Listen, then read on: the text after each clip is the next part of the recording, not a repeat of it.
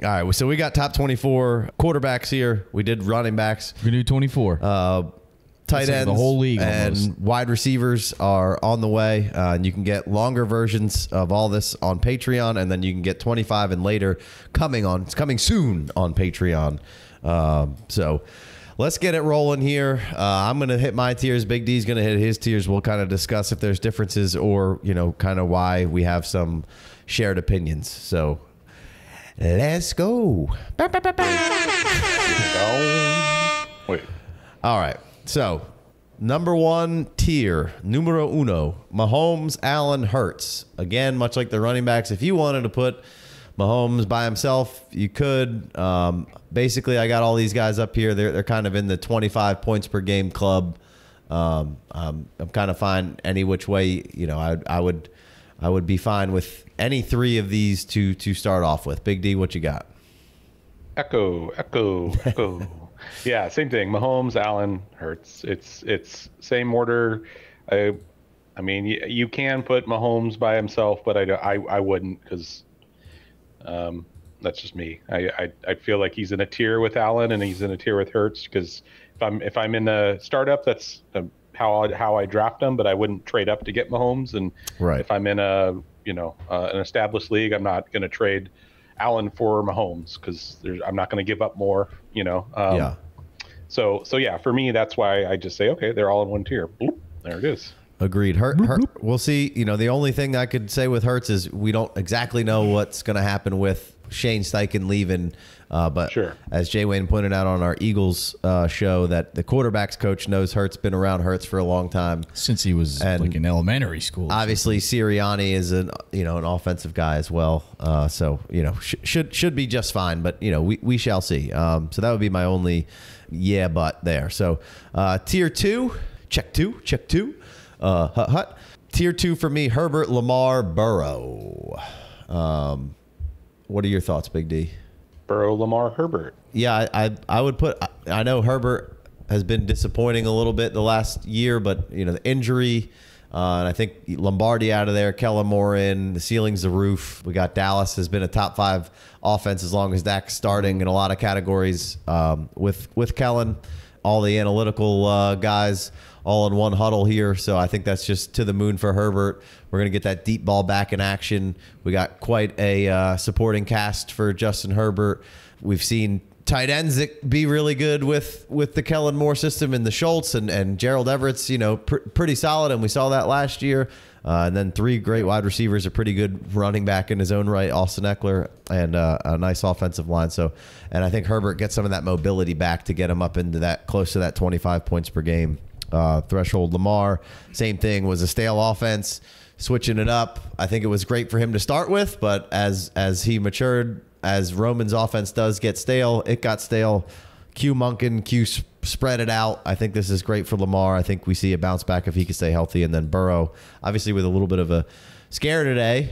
So we'll kind of see what happens with that calf injury. Burrow just can't get through an off season with getting all the way through there. So a slow start to last season for Burrow and the Bengals from the appendectomy, I believe. Is that what happened? Mm-hmm. Explosion. So that's my tier. What do you got there, tier 2?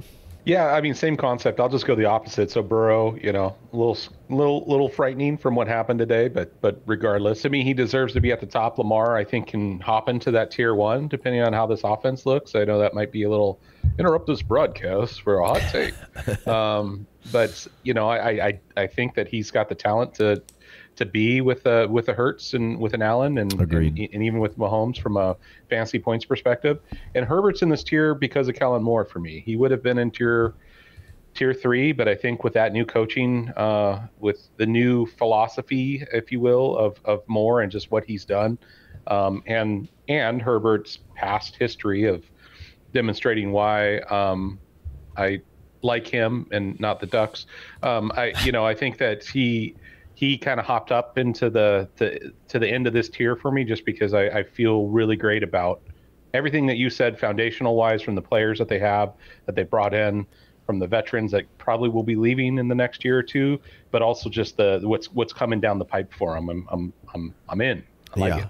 And if potentially Staley ever was in the hot seat or gets fired, I think it's a nice that I think Kellen Moore might slide right into this. So I think Kellen Moore and Herbert now signing long term with the Chargers. So yes. I think maybe Kellen Moore could slide right in there if there's trouble in paradise with Staley there. So I think that's all good ecosystem. Drink, Jason. All right. Next tier, I got Trevor Lawrence taking a big step forward. Again, adding Calvin Ridley to this, who I think is nice for him to get another veteran receiver. You did lose Marvin Jones, which is he's a little long in the tooth, but Q Calvin Ridley, and you got Kirk and Zay and Ingram's now signed up long term. You got a good system in there. We just saw just how much that shit is important in just going from How to Catch a Predator to Doug Peterson. So skeletons in your closet's a legitimate human being. And then I got Watson up there because I think I've seen it before, and I think we'll see it again. How to Catch a Predator. Jeez. This is the How to Catch a Predator tier, apparently. It's not funny. All right. Let's see serious, guys. It's gross. But we're talking about fantasy points and production. Yeah. I like what's around Watson. I like the offensive line. I think the fact that he could get some of that out last season and kind of bounce back, and there's some mobility from Watson, just like T-Law, which is keeping them up here for me. So that's my tier 3. What do you got? Yeah, my tier 3 doesn't include Watson. It's Lawrence, Murray, Anthony Richardson, and Mr. Fields. In this tier for me, it's all about the young, and the restless. The young and the restless. Yeah, the young studs, but also just the upside of the legs. I mean, Fields proved it last year. He can carry teams. I think Anthony Richardson is primed to do that. The beginning of the season, anytime it's a rookie quarterback coming in, there's going to be some struggles, but I think towards middle to end of the season, he's going to the moon. He's going to take off, and then Kyler. Everybody hates Kyler and his Call of Duty antics, but when Kyler plays, he wins fantasy games anyway. So I mean, I like Kyler a lot. He wins video games when he plays too, I hear. But yeah, I don't know. Yeah, he could. Yeah. If he doesn't double XP weekends. That's right. All right. So we'll keep it moving here. I'll go tier 4 for me. I got Fields, A-Rich, and Kyler. So just split that up a little bit, and obviously I had Watson in there. Fields for me, obviously, you saw what he could do without even, being the best he can be as far as throwing the field, reading the field, seeing the field. They've surrounded him a little bit with, DJ Moore, and, Mooney definitely might have hit a cycle. But hopefully he's got some clean piss somewhere. It doesn't get popped. And then apparently, he has been working out. How mad are you if you're the running backs and fucking Cole Kmet gets $40 million? Like, Jesus Christ, dude. Come on. But got Fields up there. He didn't even need to really take a step forward to be relevant in fantasy, and he was awesome. So if he could just be a little bit better decision making, check downs, and on the easy stuff, he could easily be up in tier 3 or even tier 2 if he can put some more stuff together. A-Rich is basically, I'm looking at A-Rich like you said, kind of like Fields of last year, except more athletic, so they say. And I think. There's really good tools and foundations there, and the development of the system that he's in with Steichen, that was with Hurts and with Herbert. That's a nice landing spot. And then everything you said about Kyler, I'm with it. One of the bigger trade up targets for me, quarterback wise, Kyler and ADP. Our ADP has him higher than most, and Sleeper's ADP is even further down on him. But 2.8 for Kyler. I think with this time next year we could be talking about back half of the season. Kyler could be 112. Even peaches and cream. What do you got here? It's for tier 4. I've got the aforementioned Watson, and then we go Bryce Young and Daniel Jones. Those are the 3 guys that I feel like separate from the. So high on Daniel Jones. Woo! Oh, I am, buddy. I think that his what was it, QB8 overall last year? weeks through 1 through 17 with no talent at the wide receiver. Well, there was some talent there. I won't say there wasn't any talent, but there's injuries everywhere. I think another year in that system, Dayball system. I don't understand how you could be off of Daniel Jones out of the quarterback. I don't think he has the ceiling to be a quarterback 1 overall, but I think that he has the floor to, with health, with good health, I think he has the floor to be in that, the top 15. So, QB7 weeks 1 through 17 last year. QB 16 in the ADP. Definitely down below guys like Stroud, Tua, Bryce. 18.4 points per game. So pretty good. No, it's probably higher. I know it's higher than consensus. I know it's higher than the general market. But I think when you really boil it down, if you just put numbers, if you just were a spreadsheet guy, you got your glasses, you put them on, and you're just looking at the actual stats, I feel like Daniel Jones should be higher in most people's rankings than what he actually is. Yeah, tracks out. Anything else on that tier? All right. I'll keep it moving. I got tier 5 here. I got Dak, Tua, Daniel Jones. Everything you said about Daniel Jones, I agree. I don't think we're really all that far off. We just got him slightly different, spaced out a little bit, but I'm down to get as much Daniel Jones as possible. Dak, I think if we can get a little bit back to running Dak back a little bit, I think he's got a very safe floor, and I think the surrounding cast is better than it was last year. So hopefully they can call a good game for Dak. The defense is definitely better, so I think Dak is just fine. And then Tua, we've seen Tua be MVP level Tua in this system. If he's yoked up. The guys around him are talking about how they've just seen just a great change in leadership and telling everybody where to be and what to do and how to react and all that kind of stuff. So all the things we want to see from our quarterbacks who are maturing right before our little eyes, and pretty soon he'll be out of the house and flourishing like a beautiful butterfly. So that's my tier 5. What do you got? Yeah, I think it's relatively similar. I've got Dak and Tua at the top of that.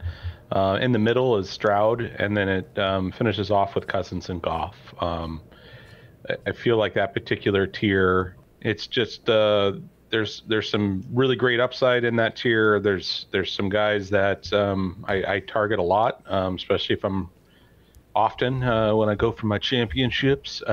So I know Cousins is he's older in the tooth, and but right now he's locked in Minnesota. I don't know what they're going to do next year.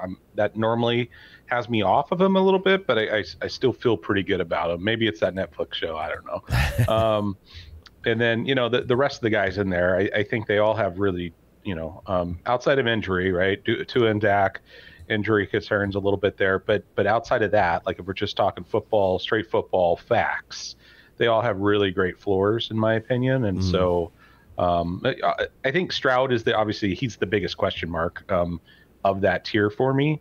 But just in general, I still think he has a decent floor, and he's going to have the opportunity, right? So I think he should be right in that middle of the pack. Yeah, wouldn't shock me at all if Daniel Jones has already crept up a good bit. Wouldn't shock me at all if he has another good season and creeps up another round or two. And Tua wouldn't shock me at all if Tua was kind of like I was just talking about with Kyler, was right on that turn. If he can put together a healthy, or even a 1.8, 1.9 pick next year, if he can prove to stay healthy here. So like all that. I don't know if Dak's really moving up any. So no, I don't think so. But I think he can hold steady, and that's sure. That's sometimes just as important, yeah, for sure. All right, let's keep it moving here. I'm going to tier 6. I got this is my biggest tier for sure here. I got Bryce, Stroud, so the rookies. Kirk, Goff, and I got Geno in this tier. What do you got? I got Mr. Russell Wilson and Geno and Kenny. So tier 6 is Russell Wilson, Geno Smith, Kenny Pickett. All right. No Geno for you? Yeah, he's Geno's. Okay. Okay. All right. Like I said, we had a longer version of this on there. I stand for Geno a little bit, even though it hurts. But really, it's just he was great last year. I mean, QB5 overall, and just everything got better, and they were playing with rookies on their offensive line. So, I mean, I hate it, but because he's a Niners fan, for context, and they signed him up for a few more years, and they didn't draft Anthony Richardson or something like that. So I think Geno can have a nice little kind of resurgence here, maybe Kurt Warner-esque to the Cardinals there, and have a nice little back half of the career. Obviously, Kurt Warner had a great Hall of Fame career, yeah. But it was slow there for a little while, and then he pounced back a little later. But yeah, really like Geno, so moved him up a little bit in this one. So tier 7, you ready to keep it moving? Let's do it. And let me know when Big D runs out of 24, because I think he's a little ahead of me in guys here. This tier. I will. Yeah, technically we're gonna go over it with this tier, but I'll allow it. So I've only got one guy in this tier, and this tier unbelievable. You could slide kind of up a little bit, I think, if you're feeling pretty good about where your team's going and your win now, or if you're going the other way. Obviously you probably aren't looking at this name very much. He's not in your queue, but I got Aaron Rodgers here. And I think in a tier by himself. Yeah, because of for what I just said, like I think he could slide up or slide down, depending on how your build's going. And I think you're getting. This is the Aaron Rodgers that you want, man. Like he's out to he's got a chip on his shoulder. He's out to prove something. He's giving money back to the fucking Jets over here. Which it seems like he's in it for 2, and maybe even there's talk of, since he gave him money back, maybe they'll give him a 3rd-year deal and get some of that money back in the 3rd year, that in another like kind of 1 year a little later. But I mean, he's out here trying to kind of prove things. Hopefully Garrett Wilson is all right from the scare. It seemed like limped off. Seemed like they were going to say he was all right. But again, the wide receiver core, I'm not terribly worried. Obviously, if Garrett was hurt, that'd be a bummer. But they do have, a fairly deep receiving core of guys that I think Aaron Rodgers will be just fine with, where, they got Lazard, who I think he's been missing a little time, but, Randall Cobb and Corey Davis, which is a sleeper there for anybody missing time. And I think him and Corey are going to have a nice little rapport, and Mecole and, just a bunch of, decent guys surrounding him. It's going to come down to offensive line over there. That defense is good. And if they, they're signing, maybe they bring in Dalvin, and they got Brees, and it's just, so I think Rodgers deserves some love here, and this is the Rodgers I want. He seems upbeat and happy, and he's basically got all the guys that are all the receivers in the tree of trust, unlike last year where he kept all those guys seemingly kind of at arm's reach. So I got Rodgers by himself here. What do you got? Look at how many years this man's been in the league. I know. It's a lot when you have to scroll and sleeper. Yeah, you got to scroll down, because there was like a Jordan Love period here of nothing. Yeah. What do you got, Big D, for tier 7? I have Mac Jones, Carr, Rodgers, Purdy. I'm not as high on Rodgers as you are. I like everything you're saying. I completely understand that. I think most of that, to me, is ceiling with Rodgers. I think there's a little bit lower floor than we want to give him credit for. But who knows? He could completely prove me wrong, and I'd be okay with it. I don't really have I'm not against fish eyes. I'm not against Aaron Rodgers at all. I just I just feel something down in my plums is telling me that not to get too excited about Rodgers. So, and that's kind of why I have him in the vanilla tier with Purdy, Carr, and Jones. I think all of those guys are kind of vanilla to me. I think they all have upside. They all could outperform. Derek Carr leaving, going into a new office, there's a lot of question marks, but he's going from Devontae Adams is tremendous, but he's also a little older, and he gets Chris Olave. So, I mean, it's not too bad of a trade. And Mac Jones has an offensive coordinator this year, and Purdy, I think, has an elbow that's going to be healed and be able to throw the ball again. And so for me, all three of them have good outlooks with potential of low end floors. So I tend to agree for the most part. I'm going to keep it moving, and I got some of those other guys, so I'll kind of talk about them. But I wanted to circle back to some of the guys you had a little higher. So I had that Rodgers tier, and then I got Russ, Kenny, and Purdy and Stafford in this next tier here. So, we didn't really talk about Russell. We didn't really talk about Kenny. And I think, Brock from week 15 to week 18, when he was kind of in there playing, Brock was 17.8 points per game as a last round rookie pick who didn't get the offseason, all that jazz. Obviously, there is a little bit of an elbow concern there, but operated the Niners offense to the extent that we hadn't really seen it operated in a minute here. And no shade on Jimmy. Jimmy won and could operate the offense fine, but it seemed to go to a different level with Brock. Even if you take all the stats out of it, I know nobody likes it, but visually, it just looked like it was really hard, much harder to defend. And guess what they were doing? It felt like it opened up a little bit. So I got Brock up there. Stafford in there for me because similar to Aaron Rodgers, just last year or just 2 years ago in 2021, I mean, Stafford, I believe, was QB 5 and averaging 20 points a game, 346 points overall. And, last year was coming in and we kind of knew that something was a little weird there. But I think if you're going in the directions much like the Rodgers, you could slide Stafford down a few tiers and I'd be fine with it. But if you're going in a win now situation and you need a quarterback, I'm fine with Stafford. Stafford's going at 10.5, so a lot lower than some of these guys in the tier. I'm not saying you need to reach up real high. I just love the prospect of Matthew Stafford. I think, like stated in the running backs video, that I think this Rams offense is going to be just fine this year and be able to put up points. As the defense we may have to worry about. And Kenny, I think Kenny is in for a Daniel Jones-like ascension here. I think the rushing athleticism could be where Daniel Jones is, and he kind of alluded to that on the Chris Long podcast, that he can do that a little more, and he's just surrounded by a bunch of the offensive line's better. He's been with Canada now, even though we don't like it, for another season. He gets the whole offseason to him. It's his offense. He kind of said at the end of the year that he really came into feeling like it was his offense and that he had control of what was going on. So like Kenny, and then Russ, I mean, you heard Sean Payton yesterday just flame throwing. Yeah. Just everything that was going on with Denver.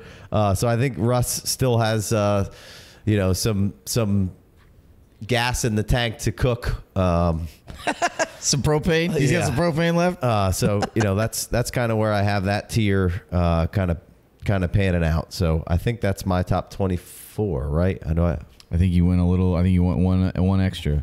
All right. So no Carr, Mac, Love, or Lance. They'd be in the next tier for me, and it's basically like, how could I like Lance has the most opportunity to charge up if there's any movement or he starts or whatever, that he's probably got the most upside of move up, right?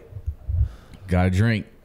Movement. It's on the board. But how could I do much with Lance when I haven't seen anything? I like him. I've hung around. I've stuck by him. I think he could be just fine. But I gotta have him down a little lower. And it's basically the same thing with Love. We haven't really seen anything.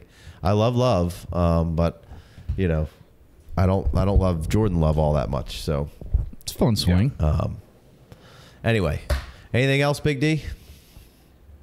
No, I think you covered it. I mean, if this is the short form, if you will, if you want the long form, if you want some of that digging, if you want to get in the dirt and find those yummy worms, you got to hop over to where? Patreon.com/the FF Dynasty.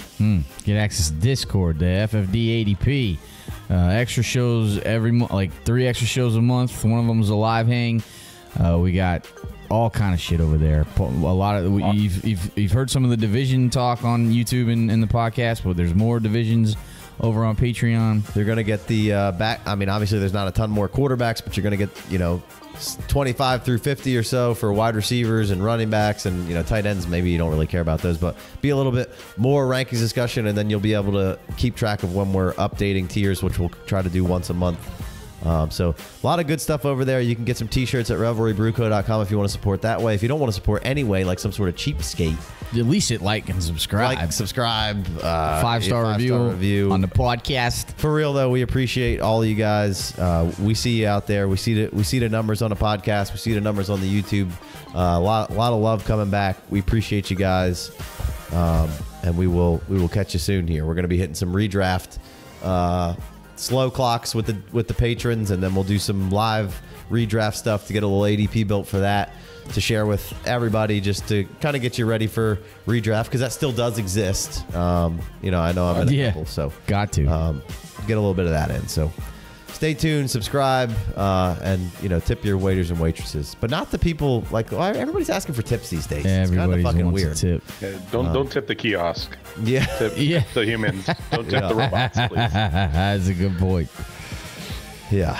Everybody. Not that I like tipping. I'm a big love tipping. Tipping's like free karma, or you're buying karma basically. So Love it's like tipping. Purchasable karma. Don't be a dickhead. Right. Go tell people you love them.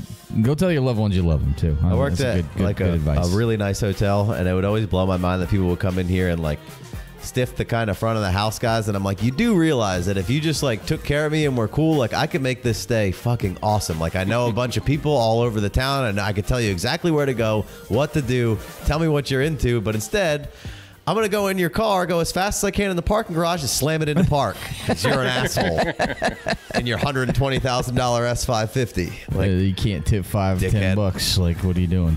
Yeah, and for all you that live out of the U.S., we have a tipping culture, as you could tell. Yeah, well, I'll go to Europe. I'll still tip. I'm like, you can dislike me for giving you money if you'd like to, okay? Fucking kind of what's going on around here. I just tip in cigarettes over there it's jail. If you just throw a couple cigs, they're like, oh, thanks, sir.